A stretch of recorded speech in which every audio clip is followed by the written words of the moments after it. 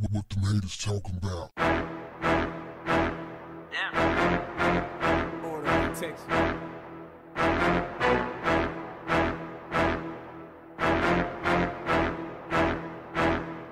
What's up, family? The holding company for all of the business ventures of Donald Trump, your president, announced on Wednesday that it had reached an exit deal for the 46-story luxury hotel that has operated in Lower Manhattan since 2010. The deal will allow the company that owns the skyscraper to rebrand it. The Trump Soho, as with many of his other properties, have been facing a lot of problems since Donald Trump's campaign run that has mounted since he's been elected. Now, one such staffer at the hotel identified one such guest as being that guest that really got the ball rolling for mass exodus of high-profile clients. That guest, drum roll please, LeBron James of the Cleveland Cavaliers. The Washington Post reported last month that 16 of the 17 NBA teams that had previously stayed at the hotel no longer stays there. They're not doing business with them. And many other companies are not doing business with them. Many other NFL teams are no longer staying at his hotel. He taking a hit all over the place. Now I know why he don't like those NBA teams, those NFL teams, why he's always attacking them. Because they're not doing business with him anymore. He's losing money, and his supporters don't have the funds to stay at his hotel. Imagine that. They doing all of this Trump, and can't even afford one night at his hotel.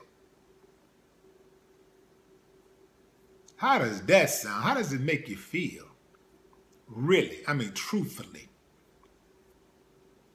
This dude, Donald Trump, is getting what he deserves. All he's been is a divider.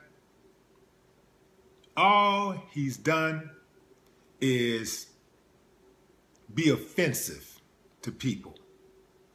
And people don't want to stay at his hotel. That's fair enough for me. He's made a point out of being offensive. That's his thing. He just wakes up, he want to be offensive.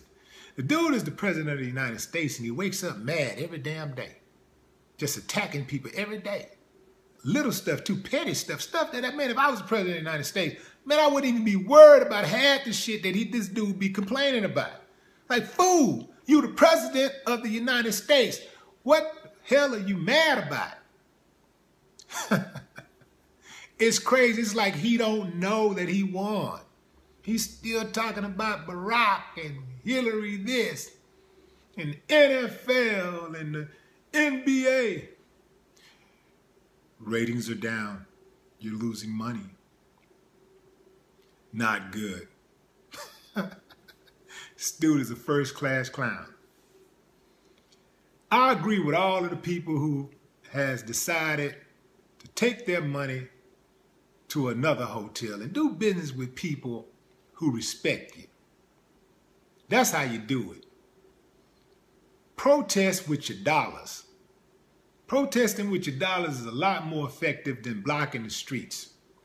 They see the light when the money is affected, since that's the only God that they truly do believe in.